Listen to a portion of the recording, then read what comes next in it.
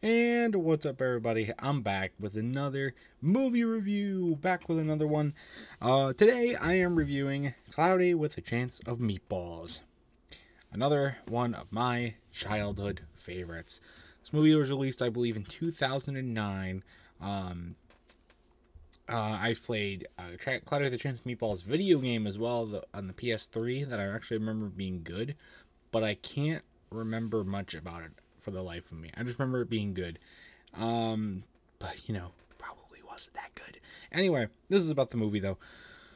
Um, this is a movie that I feel like a lot of people, when it came out, it kind of got overshadowed when it came out. But I feel like now people see it as a really good movie, and I've rewatched it many times since and over the years, and so I feel like I have a good enough analysis of the movie to give a good comprehensive feel about it. So I got a lot of thoughts. Let's jump right into it, shall we?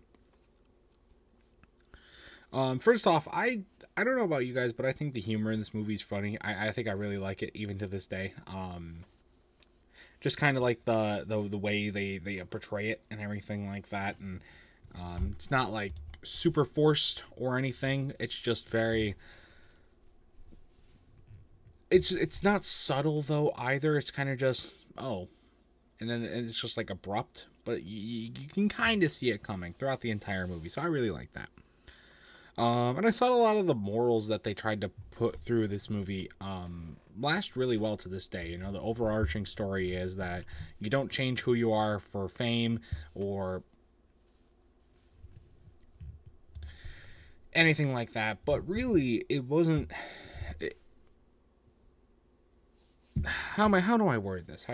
It's like you don't change yourself for fame, right? It's like you want to stick with the people that got you to there, and I think that's very true to this day. I think a lot of people need to know that. Just be real here. So that's good. There's a lot of good character arcs in this movie. Flint's character arc's really good. Even the dad's character arc is good. A lot of other characters too really do a good job of coming around to each other, and good character development all throughout, really. And this seems true because it's really easy to root for the good guys. It's really easy to root for Flint, easy to root for the dad, easy to root for Sam. All that kind of stuff. But it's also really easy to hate the mayor, the main character of the movie, main villain of the movie.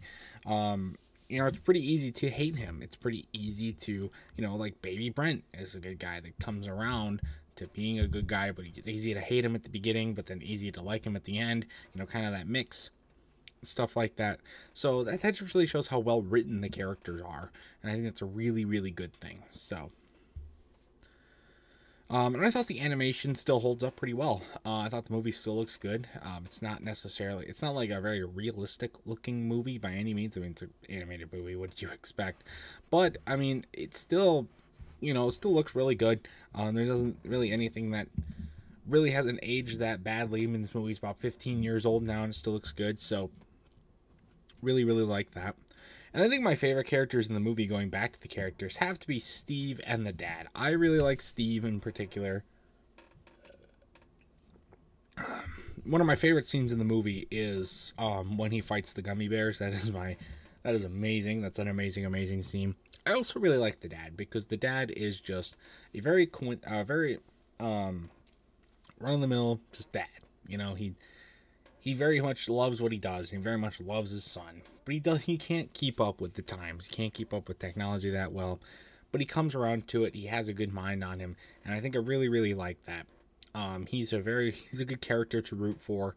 And you can't really hate him. He's a really good guy. So, how can you hate him? But there's a lot of other characters I really like in the movie too. So, like Earl, for example, who's been one of the bigger memes of the that have come out of this movie. But it's always good to see the memes. Don't need to have me tell you that, say that. But although this is a great movie. I always like coming back to this movie and watching this. Everything that you get to see in this movie. I think it's just a really good movie overall. And if you haven't seen it, I definitely would recommend going to see it. Or not going to see it, because it's not in theaters. But finding it on like a streaming service or getting it on DVD, how I watched it. Well, how I've watched it in the past. So that's gonna do it though for this review. My final score for Colliding with a Chance of Meatballs, I'm gonna have to give it a good.